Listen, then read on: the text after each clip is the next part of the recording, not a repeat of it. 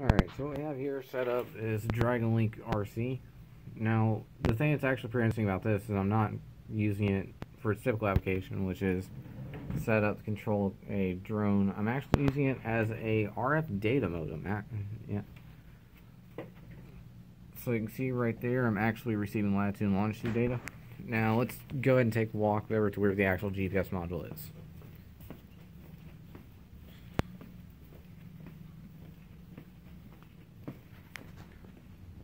So it's out here with a Raspberry Pi running a Navio 2. You can see it right there. And of course the GPS module's right here. And what I'm actually doing is I have the DragonLink receiver right here hooked up to a FTDI friend. You can't see it very well with the orange light blinking on the left is when it's actually sending the data.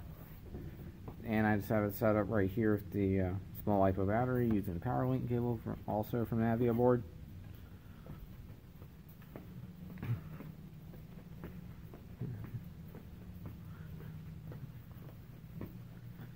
Now what I'm doing right here is I'm actually just using controller as a battery right now to power the whole thing.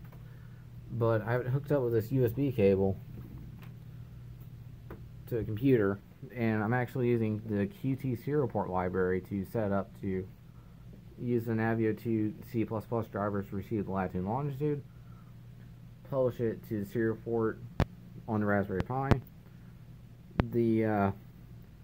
I have 2 pins on a DragonLink receiver set up as serial out and serial in, which is what's going into USB.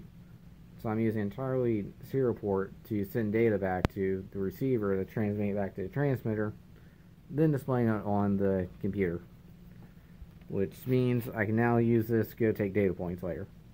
Now this is actually pretty interesting. I had quite a bit of trouble getting this working originally because the QT SerialPort library kept wanting the seg fault, and eventually I just had to read the serial data in, because the way I'm using it set up, or the way I'm using the controller right here, is it's still plugged into the controller.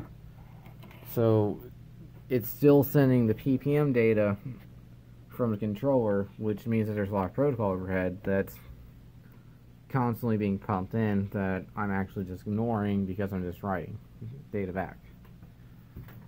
Alright, and that's it for right now.